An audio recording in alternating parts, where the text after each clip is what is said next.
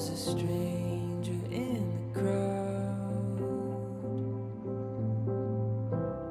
You were a star up in the clouds, and when our eyes they finally met, I could see our story months ahead. Wow, today is finally here. I went on a walk with Ian earlier, and the word I would use to describe how I feel is so excited. I feel so nervous, but Jake told me how people get nervous when they care about something more.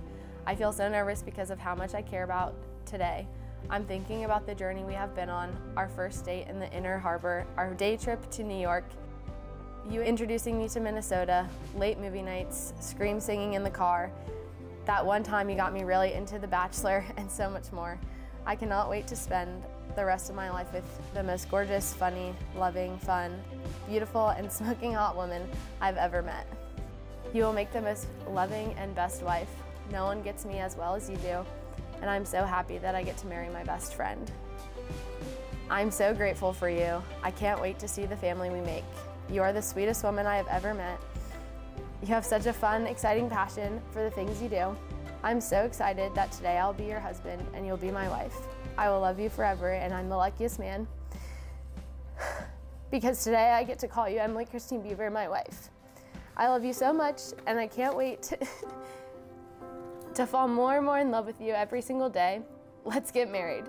I told you from the beginning I knew I'd spend the rest of my life with you. Love forever and always, Aaron Frederick Smith.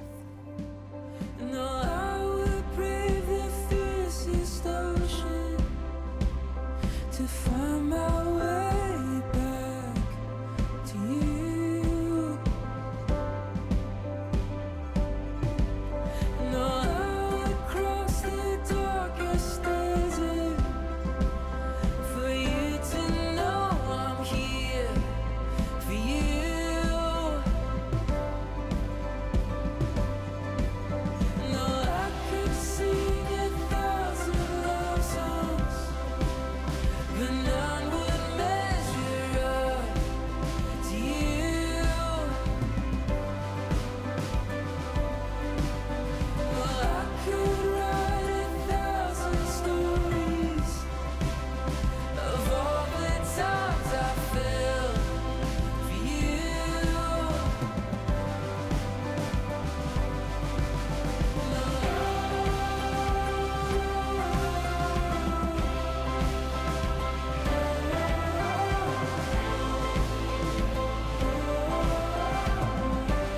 Okay, well, my friends, I think there's only one last thing to do. Aaron, you may kiss your bride.